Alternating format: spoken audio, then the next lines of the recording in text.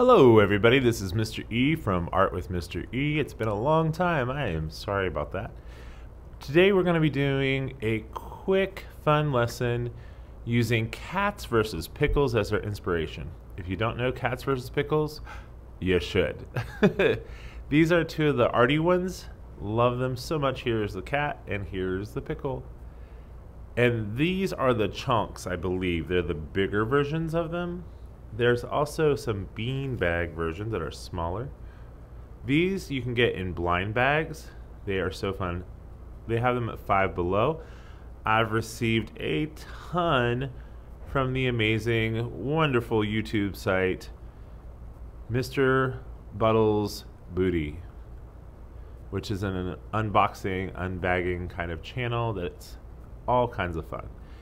And she has generously sent me so many Cats versus Pickles for my classroom and to give to my students, and I am so appreciative of that. So these are inspiration for today's lesson. All right, so let's get started. Get some, I am melting some crayons if you just heard that ding. So we're gonna get some paper. Now, for young artists, all you really need to do is talk to them about ovals, and that the oval should be more of a vertically geared oval.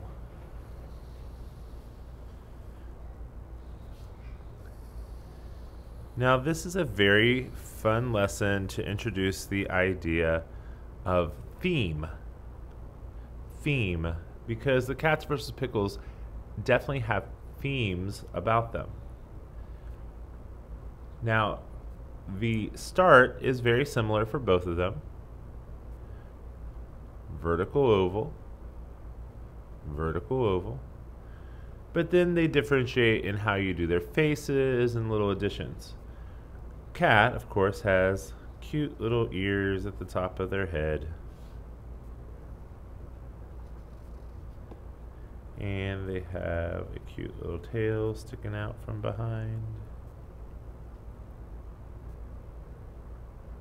Now, the faces do change a little bit depending on the cat and the pickle, but they're very similar. There's a lot of them that have almost the same type of face. The eyes almost come out in line with the nose.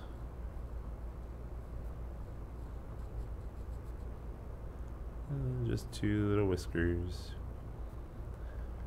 Now this is our base for our character that we're creating. Pickle. Gonna do some oval type eyes.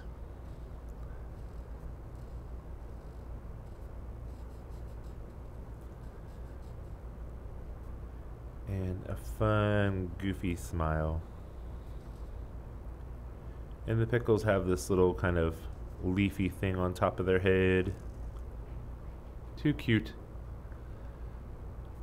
Now, once you have the base, you can create whatever theme you want. Now, if you've seen Cats versus Pickles, you know that there are no limitations.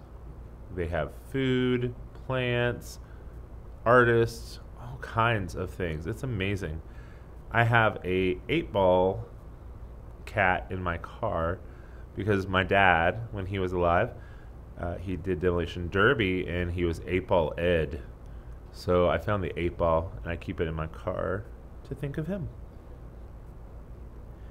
Now, I like the arty ones, so I think I might do an arty one that might be a little bit different than the one that they already have.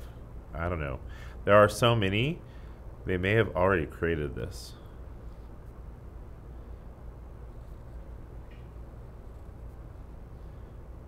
And really, the cat is just a canvas for whatever you're creating. So you might be able to tell this is a glue bottle. Or maybe you couldn't tell, I don't know.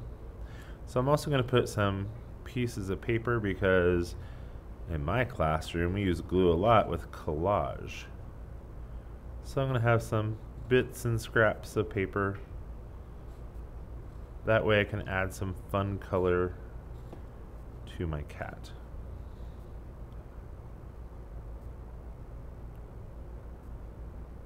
All right. So for Pickle, I could stay within an art theme if I wanted to.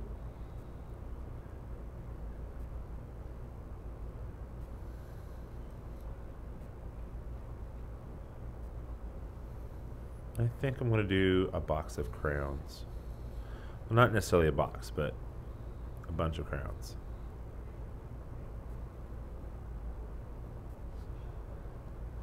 That way he can be super colorful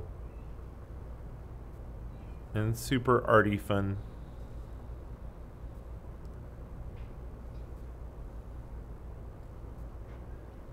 But you could do this with any kind of inspiration.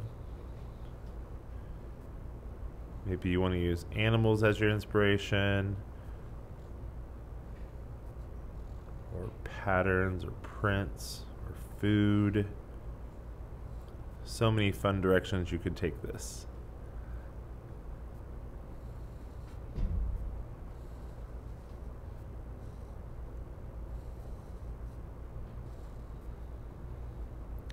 And young artists out there, don't be afraid. Just start drawing. What could it hurt? You might make a mistake. I do that all the time.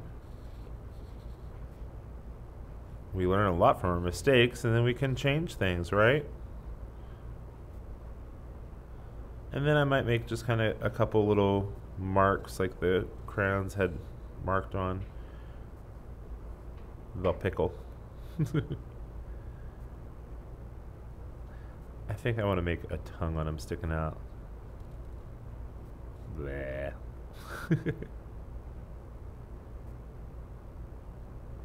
Now, if you've seen Cats versus Pickles, they are so colorful, so wonderful, so much fun. I think that this would be a great marker project. I'm not a big fan of markers in a lot of things, but for something like this, they're not real huge. I think markers might be great. They would allow for a lot of color to be put down in a short period of time.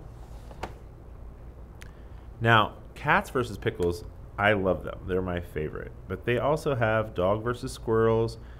And recently, I've heard they came out with Bear versus Donut. I think it's Bear versus Donut. So funny. But if you just use markers on these, I think they'll turn out amazing. And if you wanted, you could cut out these and glue them down to a solid piece of paper, create a little pattern, almost make like an ad. Or you can make your own bag, like it's its own blind bag.